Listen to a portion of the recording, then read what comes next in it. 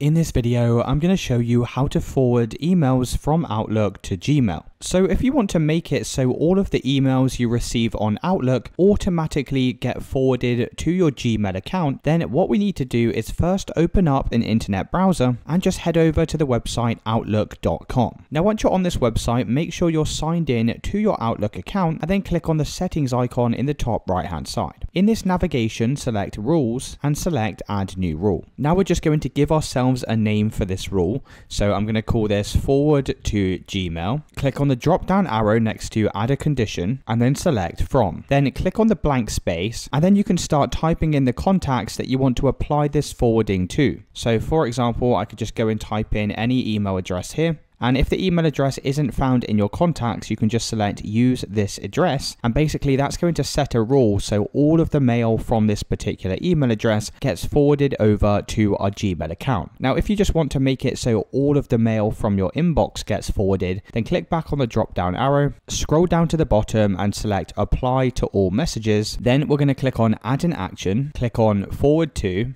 and then go and type in the email address that you want to forward your mail to. So mine's this email address here. I'm going to click use this address. And once you've done this, we can just click on save. And now, as long as this is turned on, all of our emails are going to be forwarded over to Gmail. And it's as simple as that, guys. If you did find this video helpful, then let me know in the comments and I'll see you in the next one.